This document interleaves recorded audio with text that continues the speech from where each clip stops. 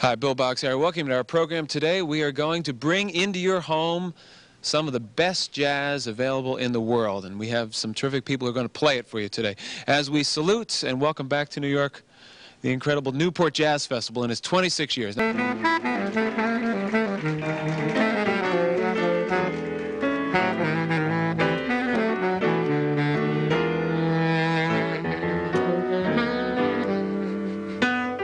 Sound of Gerry Mulligan. Hi, Gerry. Nice to see you. Gerry Mulligan, I don't know how I could describe your sound except very mellow. Makes me feel mighty good. And you're working in front of a tremendous, very young, powerful big band now. That's true. And touring around with the group? Yes. We'll be playing with the big band at the show in Saratoga on July 1st. July 1st. And how about with the Jazz Festival? On the festival in the city, I'll be doing a show that Mel Torme and I are co-producing. It's the Salute to the American Songwriter Night. That'll be good. We do some of the stuff that I saw you do at Carnegie Hall with Torme a couple months back? No, Mel is going to do, let's see, I think he chose to do Jerome Kern songs. And we're going to do a segment of songs written by jazz musicians. For instance, a lot of writers that were a lot of players who had one song that was really well known. You know? Good. For instance, like What's New, a song of Bob Haggert's, the bass player, Misty, Errol Garner, and we'll have Vic Dickinson and as a trombone player is going to sing, and Doc Cheatham also, trumpet player. We're going to do the best we can with the jazz player songs. When will that be again? That's for the Jazz Festival? That's the 26th, I believe. 26th? No, 29th. Well, we'll it's clear one it of those. When Mrs. Ween comes out. Good. A couple things.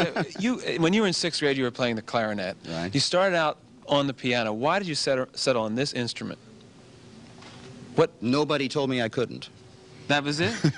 More or less. I don't know. I started with the clarinet and sort of worked then I went to the saxophone and worked my way down. And what about this specific instrument? Where did you get it? How old is it? And how come it has spots and stuff all over it? Looks like you could use a little brasso on the outside. I wish you hadn't said that. I'm going to get a new one. The new one I'm going to get is built about 2 years after this one. Really? So and when was this built? This is about middle 20s, I guess, about 1925, 26. And who had it before you? Do you have any idea? Yes, this was in a hotel in Minneapolis, probably from the day it was born until the day I bought it. And it just was passed from one band to another, you know, as the bands changed. This was the doubling horn, so it never had to go out and face the world. Well, the thing is, Gerry, what was there about this instrument? I mean, you've obviously been playing it for a long time. Why did you settle on this instrument that had been living in a hotel? Well, I was lucky to get it. I had another horn that was very similar to this. And I was on a tour with Duke Ellington's band, and my quartet was appearing with Duke's band. And my horn fell apart one night on stage in Pittsburgh. And I played on Harry Carney's horn for a couple of nights, and he said, wait until we get to Minneapolis because there's a good repairman in Minneapolis. So I did, and we went into the shop together, and there were two musicians from the hotel, and they said, oh, we have a horn just like that at the hotel. I said, good, I'll buy it. And that was it. The outside, it doesn't make any difference. No, it's... I mean, if you were in the Army and that was your belt buckle, you'd be in trouble. I'd be in trouble. I'd be in trouble anyway if I was in the Army. Me too. All of us, I think, we're not going that way. Hey, how about the collaboration between the two of you? You had never really played together professionally before, correct? Right. Together? This is our debut. All right, so this is like a musical encounter of the first kind. Shall we encounter in Georgia? Hell, you have Georgia on your mind? I have Georgia on my mind. We'll do it. on my mind.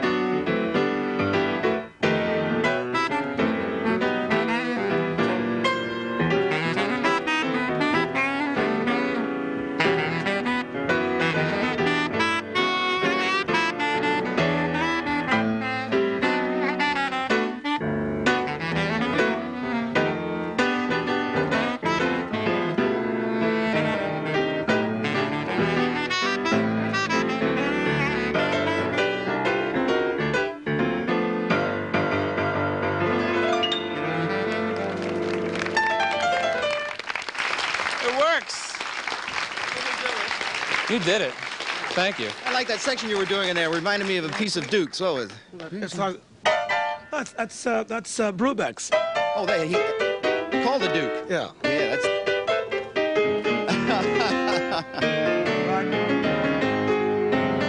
Right? The Yeah. Duke, right? That's a nice By voice. Brubeck, yes. Bobby Short is just not another pretty voice. He can play it. He really can.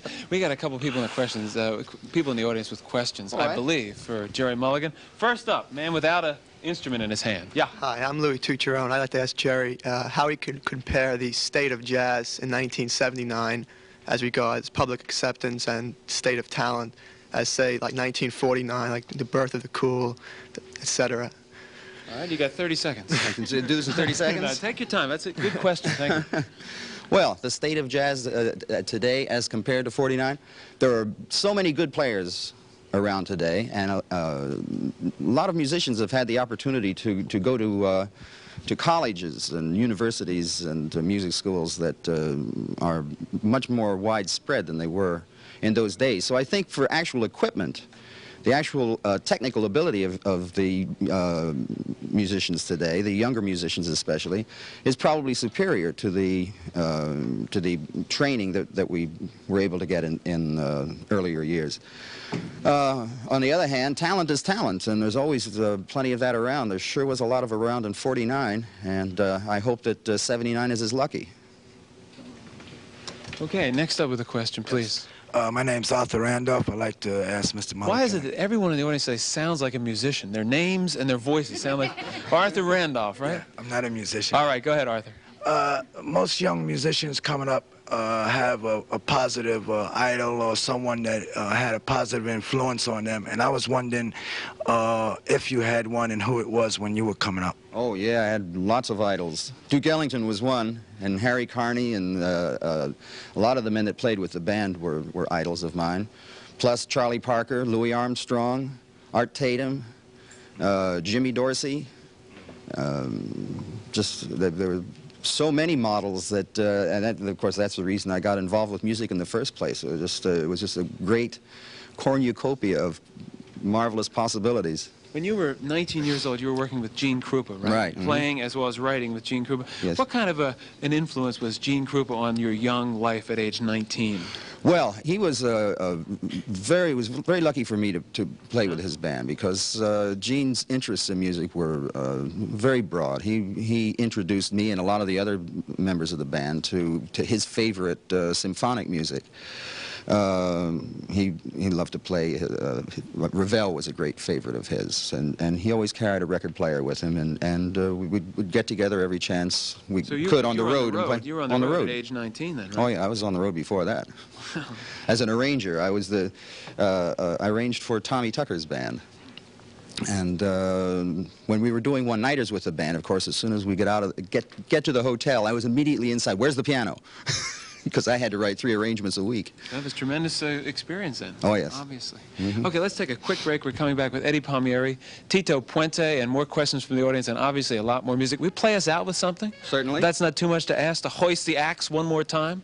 What would you do? How about just a touch of something Cole Porter?